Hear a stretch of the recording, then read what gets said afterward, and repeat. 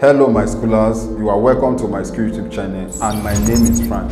In today's video, we are moving to a different aspect of our topic by topic physics video lesson. So today the aspect that we'll be considering is astrophysics, and under astrophysics we shall be learning about satellites and rockets. So do not go anywhere, relax, and we'll be right back.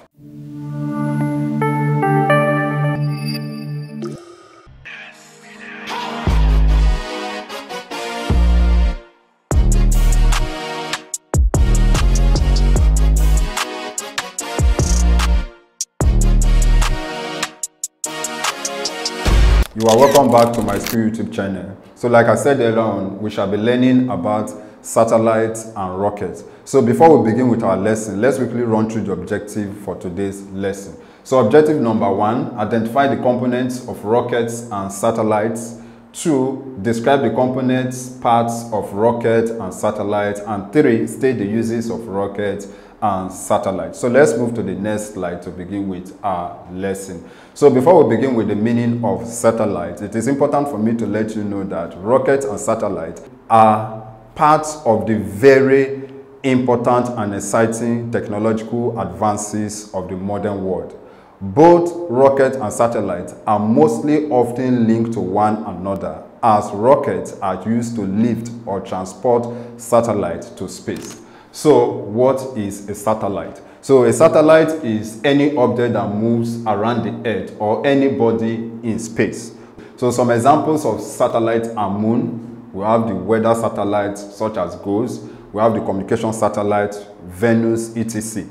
Of course, Venus is a satellite because Venus, which is an example of planet, move around the sun. Okay, and we define the satellite as any object that moves around the earth or anybody in space. Okay, so what are the types of satellites? So basically there are two types of satellites, which are natural satellite and artificial satellite. So for natural satellite, as the name implies, okay, so natural satellites are the celestial bodies that orbit a planet or smaller body, which is called the primary, okay, e.g. the moon and the planet. Okay, so the moon orbits the earth while the planet orbits the sun. Okay, and we have the artificial satellite. So artificial suggests man-made. Okay, so these satellites are actually made by man. Okay, so artificial satellites are the bodies that are placed into orbit by humans. Okay, they are the bodies that are placed into orbit by humans. And examples are GOES. So GOES is a weather satellite. We have the ANIC. So ANIC is a communication satellite. Then we have the GPX, it's a navigation satellite. And we have the TERRIAS, a scientific satellite, and we have the MISTAR, a military satellite. They are all examples of artificial satellites. So let's move to the next slide. So on the next slide here, we are going to be discussing about the component parts, okay, of a satellite. So as you can see on the screen, this is a typical example of a satellite, and we are going to be analyzing the different parts, okay, and the role those different parts play. Okay, so the basic parts of a satellite and their function are: 1, we have the power. Okay, so electricity is needed for instruments and to enable the spacecraft directional control. Okay, so the power is usually provided by solar arrays. Okay, but where a greater amount of power is needed, then nuclear generators are used. Okay, then 2, we have communication. Okay, we have communication. So the satellite has to communicate with ground control. Okay, so directions and commands can be sent up and data, okay, and data sent down. To provide radio contact, satellites have radio antennas. Okay, they have radio antennas. So this is another plural word for antennas. Okay, then we have guidance. Okay, so star trackers and gyroscopes help satellites align themselves in the right direction to acquire sources. Okay, then we have science. Satellites have scientific equipment on them. Okay, because most of the satellites that are projected into space are actually for the purpose of scientific studies. Okay, so let's move to the next slide. So here we are going to be discussing the difference between artificial and natural satellites. Okay, and this is worth taking note of. So on one side we have the natural satellites, on the other side we have the artificial satellites. So now let's go through the difference.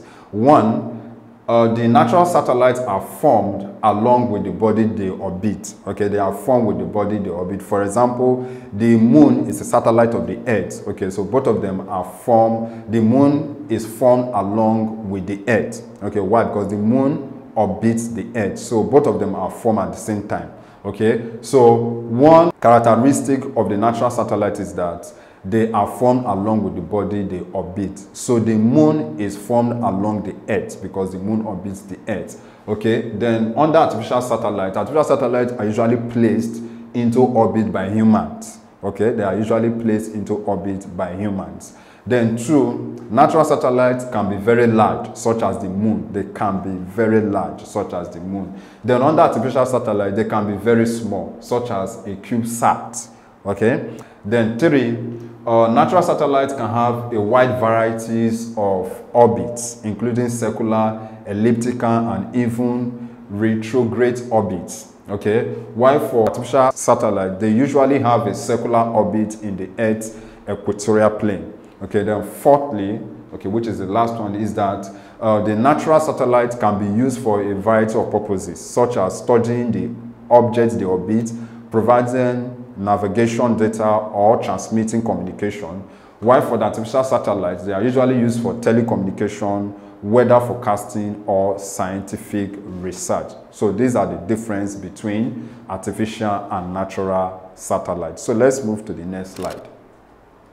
So basically, we are going to be defining some terms that are associated with satellites, and they are worth taking note of, such as parking orbit. Okay, so what do we mean by parking orbit? So a parking orbit is a low altitude orbit that is used to hold satellites in place while it is being prepared for its final orbit. Okay, so parking orbits are typically circular and have an altitude of a few hundred kilometers.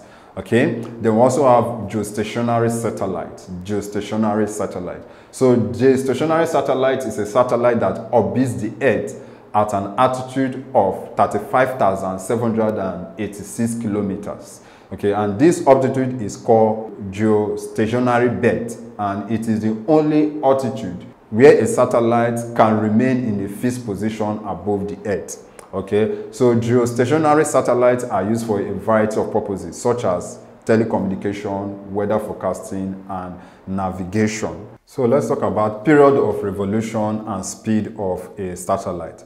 So the period of revolution of a satellite is the time it takes to complete one orbit around the object it is orbiting. The time it takes for that satellite to complete one orbit around the object it is orbiting. Okay, so what do we mean by the speed of a satellite? So the speed of a satellite is the distance it travels in one orbit divided by the time it takes to complete that orbit. Okay, the distance the satellite travels in one orbit divided by the time it takes to complete that orbit is what we refer to as the speed of a satellite. So the period of a satellite and the speed of a satellite are connected by an equation. So let's move to the next slide so that we can see the equation.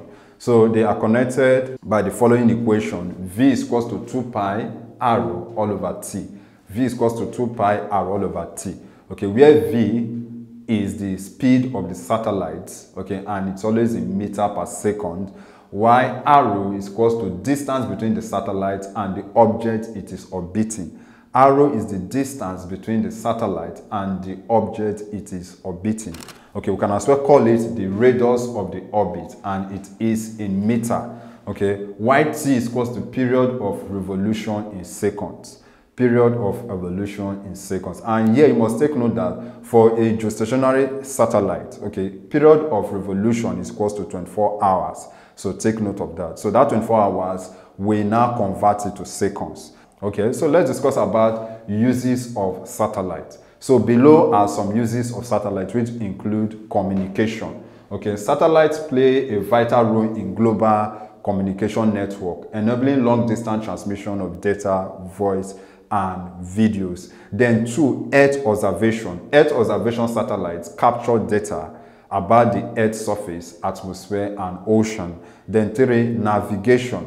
Navigation satellites provide precise positioning information using Global Navigation Satellite System, GNSS. Let's move to the next slide.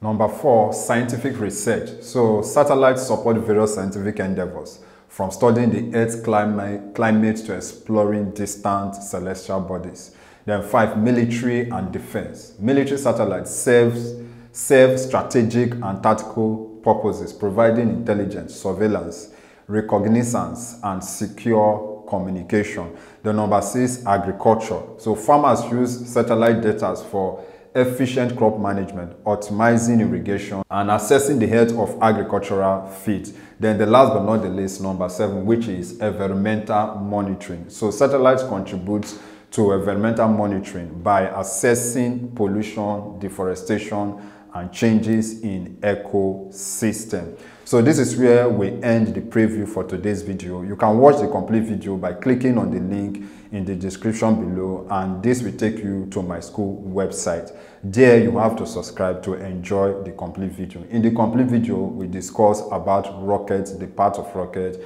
and uses of rocket. Then we'll also solve some problems using the relationship between the period of evolution of a satellite and the speed of a satellite. Okay, so I believe you enjoyed the preview of this video lesson. If yes, please do not forget to hit the like button, click on the subscribe button, and lastly, tap on the notification bell to get informed as soon as we release the next video.